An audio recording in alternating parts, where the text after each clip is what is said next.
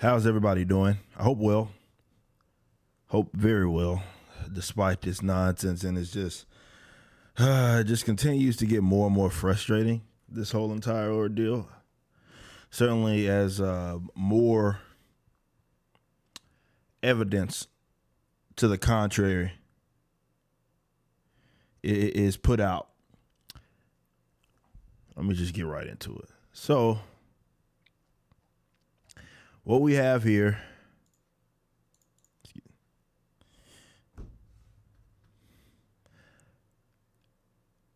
a total since these mass lockdowns in America of 26 million people have been put out of work one way or another.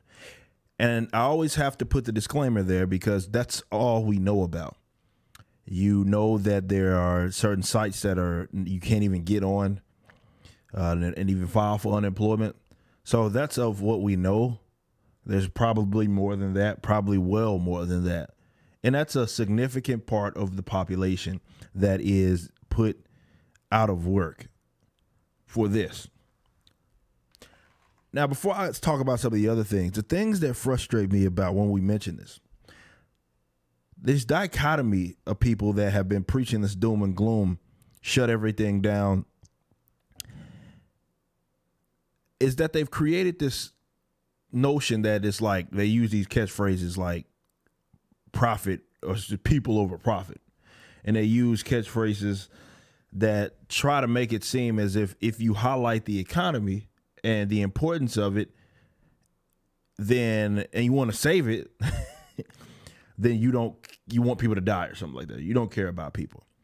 And we have so much evidence that shows that there's a correlation actually between a lot of self-harm, a lot of stress, a lot of anxiety, depression that's associated with being unemployed. So to act like there's absolutely no medical kickback from that is completely nonsense. And as I've mentioned in some of the streams before, they expect the people that are against these just mass sweeping indiscriminate lockdowns, such as myself, they try to paint us as these people that don't care about people and want harm being done to people, want people's grandmothers to die and all sorts of nonsense, while they won't take responsibility for the rising amounts of, again, those depression, the child abuse, and all of this negative stuff that is generally associated with this, and is happening even right now.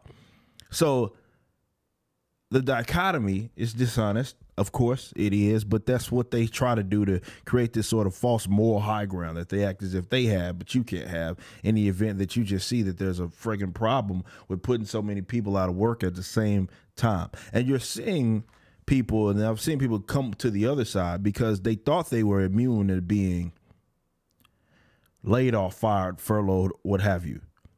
And I said, as long as this continues to go on, people that thought they were untouched, even in essential businesses, are going to be laid off, fired, furloughed, and so forth. The reason being is economics, you can't turn it on and off. It's interconnected. It's a machine. The economy, that is. So just basically not allowing entire industries to be able to function, that money's not circulating, okay? Money's not circulating.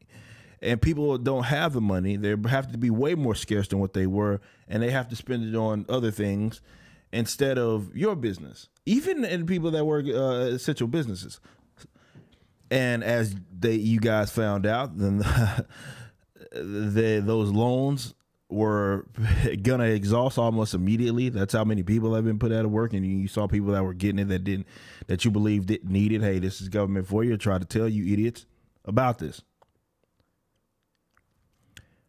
But what perhaps makes this most criminal is that they acted fairly fast in America's case. I know a lot of people think they were lagging, but that's just not true.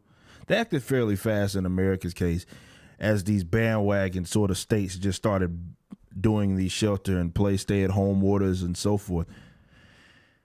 Back to back to back to back to back before there were these deaths. Now, again, we don't know how long it's been here. I talked about last stream and how one of the, I believe was it LA County or was it it might have been Santa Clara County actually, where they did an autopsy and there was a body, the person that died back in February, like early February, like February the 6th. I think it was 3 of them actually, but the earliest one was February the 6th. And that tested positive for the Modelo virus. Interesting. So we don't really know how long it's been here. Now, I would think that anybody would understand that it would have had to been here a lot earlier than the first positive confirmed novel coronavirus case here in America. When you consider the thousands of people that travel to and from China since November or what have you. But they were so quick to do that sweeping indiscriminate lockdown. So even if you were like, all right, well, we had to do it, we didn't know it was new, we didn't really know, even though you did know, you had evidence before it hit America in terms of an outbreak. You had evidence that basically said the same thing, that it doesn't impact everybody the same way. There's asymptomatic people, but more importantly, when it comes to hospitalization rates, the people that are generally there are older people, as well as people that have these underlying disease. But most of them, the vast majority of them, in terms of having the higher hospitalization rate, we talk about New York City all the time. It's generally the older people. So it was indiscriminate. It may indiscriminately get it, but it's very discriminate in terms of how it impacts you. There's a slant there. Okay.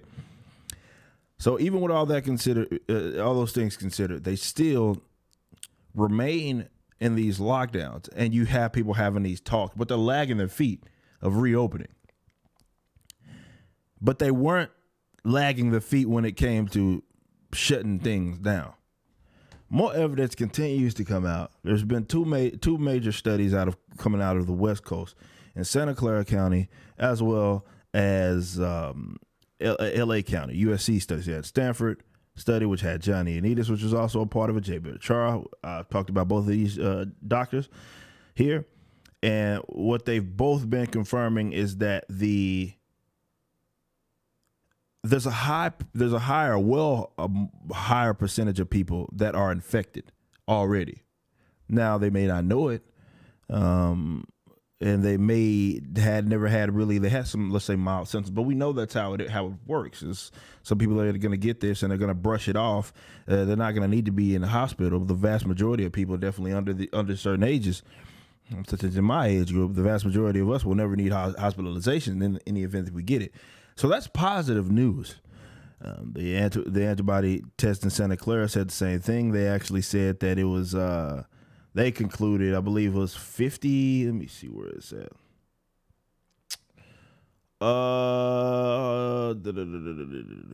Where is it at? I know it's like 50 to 85 fold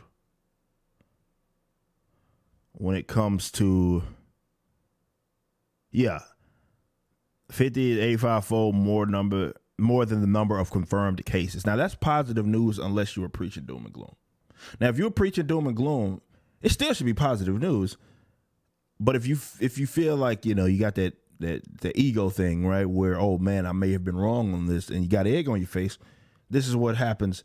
And you may want to continue to kick the can down the road. They've been talking about for months this whole, well, it's gonna come, this next this spike, right, the peak, then it's gonna get really crazy. And then either the peak came and passed already, or it just never really hit the level of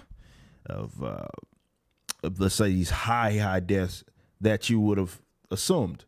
We know that when it comes to a percentage of the deaths, New York, especially New York City, when it comes to America, holds most of them. I've discussed how here, in terms of Texas, what we're experiencing is completely different than what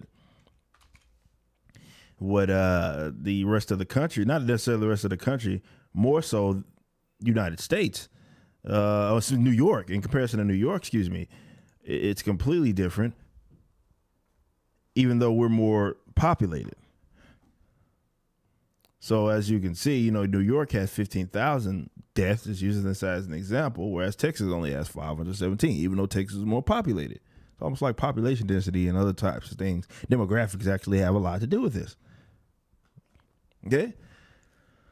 So the evidence is coming out. There's been similar antibody studies that have come out of Germany. We knew that a lot of some of those tests have been done in Iceland and other countries and stuff that are basically saying the same thing, that there is way more people infected than they originally thought, which makes the virus, and John Ioannidis said this, it makes the virus way less deadly than what they initially anticipated. That is a positive thing, but if you were all in on doom and gloom and you now have egg on your face and you won't concede that point, then you're making everybody else's life miserable because you just want to come out on. This is why so many people are all in on Sweden because Sweden is one of the European countries who, in terms of its population density, you can kind of compare it to even some of the American states, like maybe Michigan, not necessarily the countries around it, but in terms of like the population density of the population in terms of Sweden, and it being it's unique. Let's just say that because it's a country that did not do the mass forms of lockdowns. They did have some restrictions. It wasn't just like completely left up to the industries and the private individuals, but they didn't shut everything down to the capacity that the other countries did in the bandwagon, including America. And you get people, you go read those articles, right? They're just anticipating. They've been anticipating for a month this whole, oh man, everybody's gonna die. They're gonna have, not everybody, but you get it. You know, it's gonna, this is so bad. They shouldn't do this. They're costing lives, and they're gonna have it the worst off. And what we're seeing is that they don't have any more, let's say it's not really significantly higher in terms of deaths per million in comparison to some of those countries that were hit hard that had those mass amounts of lockdowns, such as Belgium or Italy or Spain or even the UK. They're under them, and they're actually very comparable when you consider like Sweden has 198 deaths per million, and the United States, which is behind it, has 149. So then you have to start having that discussion of, well, wait a minute. If they're even floating around the death and so forth, and they're not being overwhelmed, this is the whole point of the flatten the curve. They're not being overwhelmed. Their hospitals are fine as we know them right now for the most part. But even if they're floating around some of these countries that did do the mass lockdown, such as the United States, what that is, it's not a direct comparison, right? Because America's huge, right? It doesn't, but what it's showing us, at least in some capacity, that lockdown doesn't equal less deaths necessarily. It's not the end all. Let's just say that, as well as the opposite can be said. It's no conclusive evidence about that. It's no conclusive evidence. As you see, and this is why I think people want to Sweden to fail, so they can't point to them like, oh, and it's funny, these are people that care so much about saving lives, and they're preaching doom and gloom on Sweden, and they're anticipating that these bad things happen so they can look and point and say, look, see? But what it's showing us, at least right now, is that it's not conclusive. They're floating around the same deaths. I believe, like Michigan has a similar, as an example, has a similar population density, similar number of people that are there in terms of Michigan, and they have about the same. There's like 2,000 deaths. They have around the same. So it's one of those things, and it makes sense, right? Like, did you really stop the spread? If it's as contagious as people have been anticipating, did we really, or saying that it is, did we really stop it? Did the lockdown really actually stop anything? When you consider that, yes, you're funneling all of these people to the Walmarts and these big box places who, believe it or not, aren't actually immune to these viruses.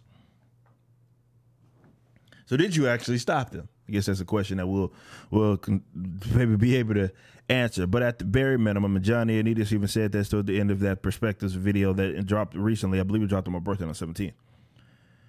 And he was like, at the end of it, he was like, yeah, I believe that we need to open back up. Like he wants this data driven, but he wants it. He's like, we need to open it back up because, you know, certainly for younger parts of the population, they're more likely or just as likely to die from getting hit by or die, let's say, driving home from work as they are getting this and dying from it. Look, at bare minimum, we know that it's not as deadly as they anticipate. Even the like that was IHME or IMEH, whatever the model out of University of Washington, the prominent model, which really popped all of this off. I mean, you had a lot of policy based on this where they were anticipating these thousands, obviously, of deaths, and they have revised their models down. Now, the easy people are going to be like, you're probably going to see this even in the comment section.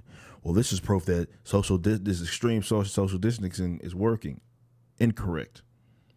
That model, for example, always included and took into account extreme social distancing. What they've been adjusting it and revising the numbers down in terms of the projected deaths has everything to do with the new data that they're getting from some of these other countries like Spain and Italy and so forth. And when they are seeing that it's not as deadly as anticipated, and more so when the peak happened. So, yeah, they always accounted for that, but they're still revising it down. It's almost like they initially exaggerated. And I mean by literal terms, doesn't mean they did it with intent maybe, but it was at the bare minimum, they were very exaggerated. We talked about that with the UK numbers. What was that? The Imperial College saying that it was going to be 500,000 deaths, and now they're talking 20,000. Like, look, guys, at some point you got to concede that 22 or 26 now, 1 million people being put out of work isn't worth this. It's not worth the trade-off. And the hilarious thing about all of this is that when people say they want to, quote unquote, reopen America, or they want to ease some of these restrictions, they're not telling you to go outside if you are scared and you do feel like this is doom and gloom. It's not force you outside. It's let people assume the risk that they want to assume. And I have to address this. I know you've heard me say it, but every time I say that, there's someone like, well, you're assuming risk for other people because they may get other people sick. Dog, that's part of the risk of being a human being. That's what I mean when I say assume risk. Believe it or not, before this Modelo viruses exist in the past. All kinds of virus, bacteria, and germs, and all sorts of stuff. That if you pass to the wrong or right person, depending on how you want to use it, if you pass it to that certain person, they may die from it. They may get severely sick and may be needing to see hospital care. Okay? That has happened, and it will continue to happen post this. Viral pneumonia is actually, I don't know why we talk, like, even with this, like, why people act like viral pneumonia is a new thing. And if it's not associated with influenza, it's no cure for it. And that exists right now and kills old people. Yet we accept that. We go about our lives. And maybe this will incentivize you to take more precautions. Be a little more hygienic. But come on. More and more evidence is coming out. We're seeing this for what it is. And it's okay to be like, okay, well, we took our precautions, but now we realized that it was a severe overreaction. We need to get back to doing, at least in some capacity, people having the freedom to do what they like and assume whatever risk they like. And I'm gonna end on this. The goalpost, y'all gotta stop moving it. Y'all keep using these catchphrases such as flatten the curve. And flatten the curve had absolutely nothing to do with stopping people from getting infected. They changed that. Y'all see how swift they switched that goalpost? Flatten the curve has nothing to do with that. Flatten the curve was about spreading out the number of infected, if you will, or more so the people that are utilizing these hospital resources over a period of time, because you want to keep it. You have this medical standard medical resources that are available, and you're trying to keep the number of people that need it under it so that they don't overwhelm the hospitals, which isn't happening in most places. Even when it comes to those 26 million people being put out of work, some of those are hospital workers, by the way, guys. As a precaution, it makes sense. I'm not crapping on them for doing it. Just maybe didn't make a whole lot of sense economically in the long term. Even with Lady Ripper's clinic, this happened, where they don't do elective procedures, either by maybe a state mandated, maybe it's not, but they don't do it like elective procedures, preventative care, all that sort of stuff they can make money from. It is a business at the end of the day. They can't do it. Or let's say they're not catering to those types. Therefore, that's money that they're not bringing in, and that influx, let's say, for example, in Texas, never happened. That overwhelming, that high number of a high volume of people that traffic, it never came. They're not making money. They're furloughed on closing. This is happening all across the country right now. But anyway, the post got shift. The flatten the curve, the phrase that you guys have thrown out so much had absolutely nothing to do with saving lives from the Modelo. Maybe in the case of, okay, people that if the hospital resources are unavailable, people may not. I get that, but from the infected, had nothing to do with it. Now all of a sudden, the lockdowns are supposed to like exterminate the virus. We're gonna be waiting forever for that. It's okay to admit you got it wrong, to some capacity. It's okay,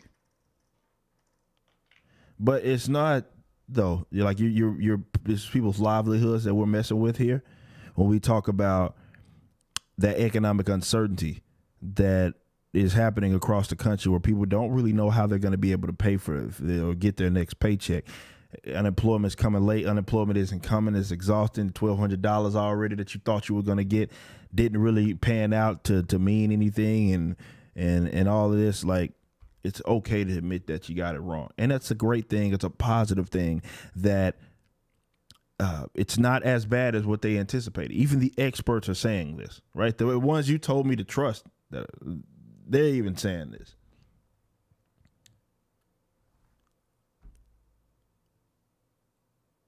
I feel for a lot of people. Remember, I talked about my own, one of my revenue streams being completely derailed due to this. But I actually feel for you guys that are out there that you've been working for these companies, wonderful companies that have treated you good. I have a guy told me the other day, 8 years, and he got laid off. Right? Job that you enjoy, dream job. And just because, and it's not because people don't want to utilize your products or utilize the industry that you're in. It's that the state has effectively made it illegal for them to operate. And meanwhile, these guys who have, this is what John Ioannidis, I'm glad he was honest about it, because John Ioannidis was like, yeah, it's easy for me to practice this quote unquote social distancing, these extreme measures. I live in this big house. I can separate from my daughter. That's what he was saying. But the average American can't do that. And when it comes to this, they shouldn't have to be forced to try or be put out of work. Y'all need to get a grip.